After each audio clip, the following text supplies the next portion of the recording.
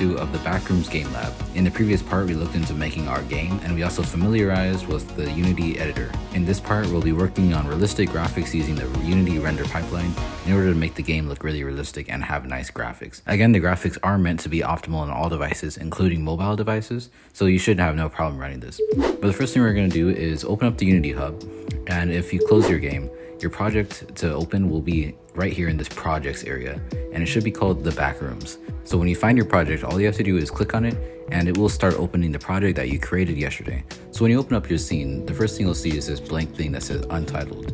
Now this is because we didn't actually open our scene yet. So to open our scene, we have to go to assets and then go to scenes right here. And then you'll see something called level 0. All you have to do is open this by double clicking it, and you'll see that we have our scene right where we left it off. So what we're going to be doing in this video is pretty short, but we just want to change around some of these graphics to make them look a little bit more realistic. So the first thing we want to do is go to our hierarchy tab, then go to post-process volume, click it, and come over to the inspector window right here.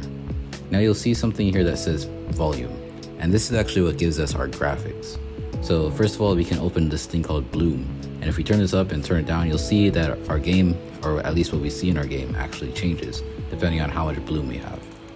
So since we're doing the backrooms, what we want to do first of all is change this tint here, and we want to go and make it a little bit more yellow. And now if we change up the intensity a little bit, you'll see that our light glow actually is a little bit orange, just like the backrooms. The next thing we want to do is add another override.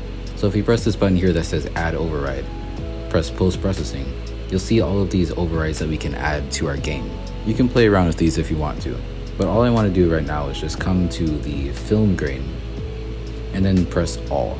And then if we turn up the intensity a little bit, you'll see that there's an actual type of grain on our screen right now that makes it look a little bit more realistic. So we're going to turn that on, and we're going to change this. I'm going to change mine to like medium 2. I think that'll be a good amount. And I'll turn the intensity down to about 0.3. I think that's good. But now, as you'll see, if we add different point lights, they actually glow, and it looks really realistic because we can add types of fluorescent lights in here. And you'll see that our camera has this kind of grain over it, and our effects are looking good since it looks a little bit more orange now. But like I said, this has been a short video just to explain the Unity render pipeline and how you can make cool graphics with it. But yeah, thanks for watching part 2 of the Unity Game Lab, where I helped you make graphics for your game. In the next part, we'll be making a player and actually getting ourselves able to walk around this area that we have created right here. I've been Jake, and we will see you in the next one.